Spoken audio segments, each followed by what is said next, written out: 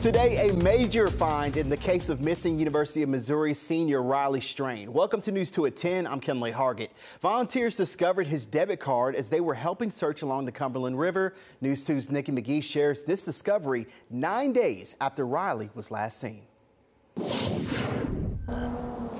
Yeah, Kenley, well, I can tell you this has been a long and grueling search for Riley's family. Many of these search efforts being concentrated to right here where Riley's phone is believed to have been last pinged, either on top or below this bridge. But as you mentioned, today, a major break in the case right behind me here. Several women out searching discovered his debit card at the very bottom next to the Cumberland, and they hope this will lead police to a more narrow search and hopefully get answers for Riley's family.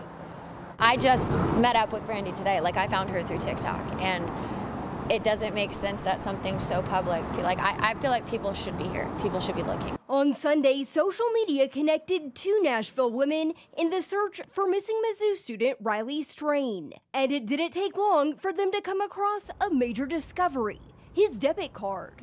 She yelled, "I found his card." Yeah, I did.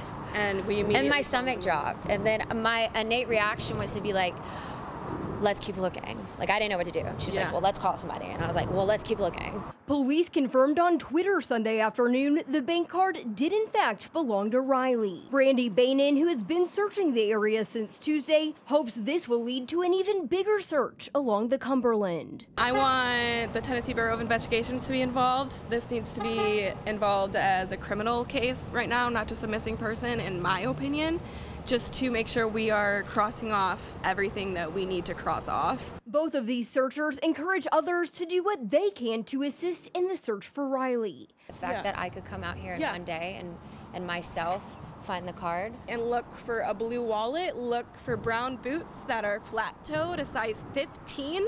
Those are big boots. That's gonna be hard to miss, you guys. Above all, they don't want to see the case go cold.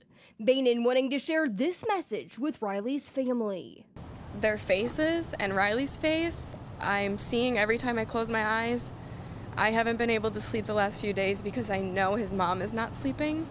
And I just need them to know that there is people who do care as much as they do, and even about Riley and about them themselves, and that we really, really hope they are able to take care of themselves through whatever this outcome comes to.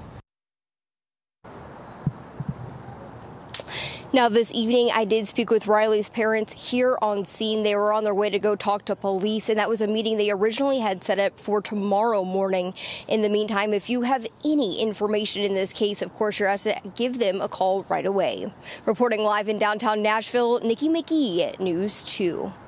Thank you so much, Nikki. News 2 will have continuing coverage as officials work to locate Riley Strain. For a full timeline of search efforts, you can visit our website at WKRN.com.